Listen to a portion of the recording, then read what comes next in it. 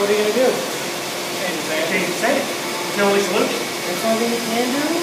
Yeah, because you can't get that cotton out of that.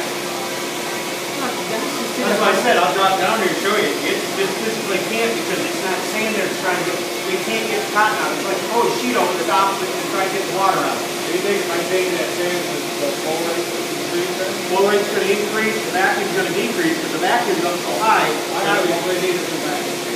Yeah. It could be that aluminum bar either.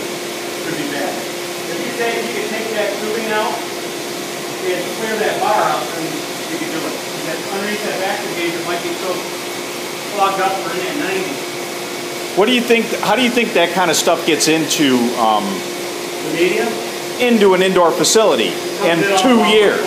All the clothes, the air, the air. People that wear t-shirts. 2 years. It may have been a little bit longer, but I think they said they changed it right when I started working here.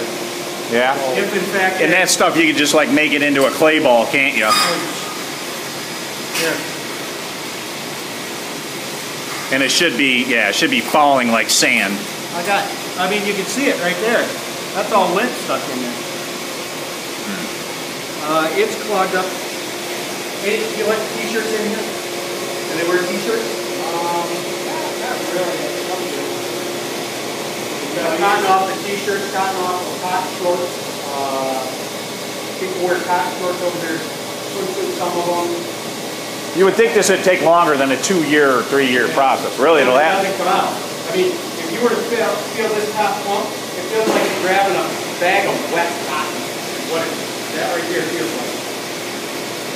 This is a 36 square footer. Yeah, normally they call this a 30 square footer anyway. 30 square footer? Or a 35. It would come out as a 35 square foot. Have you seen, what about gravel? Do they still put gravel in these?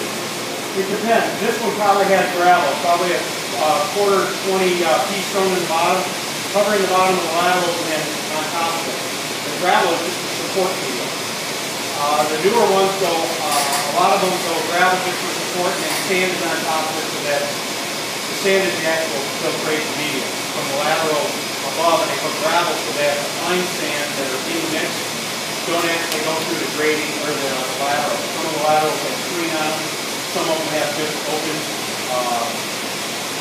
let's say a plastic material. And I had one where it was so bad that it clogged up the screen.